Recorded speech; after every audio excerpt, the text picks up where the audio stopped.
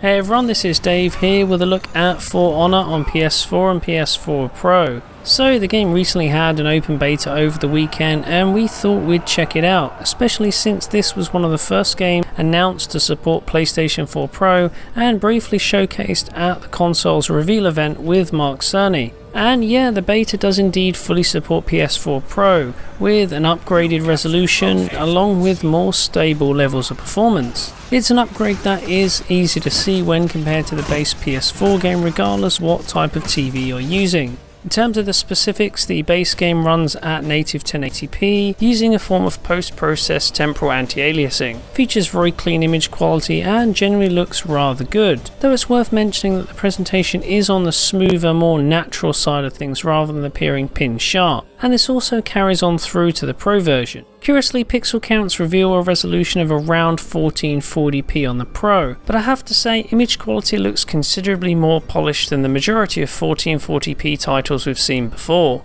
Sure enough, the presentation isn't razor sharp, but image quality appears very clean and there's plenty of sharpness in the details as well. Texture details appear crisper and clearer than on the base PS4 game, and when running the game on the PS4 Pro on a 4K screen, we get a noticeably clearer, sharper image compared to the base game running on a 1080p screen. It's a clear improvement there.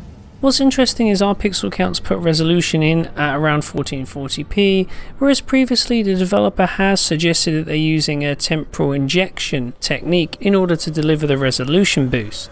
So it's kind of interesting to see where the resolution has ended up with the beta version at least. That said, the use of post-process anti-aliasing and what looks like a temporal component definitely does a good job with image quality. There's very little in the way of scaling artifacts aside from a slight softness in the image, and all told it's a massive upgrade over the base PS4 game in resolution alone. That looks great on a 4K HD TV, and from regular seating distances could possibly pass as a native presentation.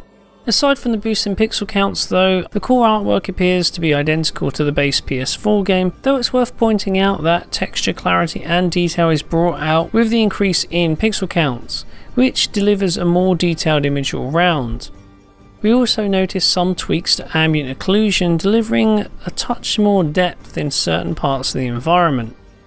It's a genuinely nice upgrade all round for PS4 Pro owners, and the same can also be said for performance. Now in terms of the base PS4 game, frame rates are already very stable. We're looking at an almost locked 30 FPS for the duration of gameplay. There's an occasional dropped or torn frame, but it's fair to say that this doesn't impact in gameplay whatsoever, and you'll be hard pressed to notice it at all. So we have no issues with the way the game performs on the beta. And on the PS4 Pro, performance is absolutely flawless, delivering a locked 30 FPS with no drops whatsoever, and this gives us a very consistent experience all throughout the game. It's really not that different from the base PS4 game in terms of frame rate, but it's fair to say that this title is designed around hitting 30 FPS, so expecting a frame rate upgrade up to 60 FPS was probably out of the question, and I don't think running with an uncapped frame rate would have been a great choice either. Essentially, the Pro takes an already refined experience and just adds an extra layer of polish on top of it. Anyway, it's a promising start for the game so far, and that's good to see considering this is just the beta version. So the final game should hold up very well too, but that's something we'll have to check out when it releases. So I think I'll leave it there for now. If you enjoyed the video, as always, don't forget to like or subscribe, and if you'd like to see the original high quality version of this encode, then check out digitalfoundry.net, our Patreon site, and subscribe. Thanks for watching, and I'll see you next time.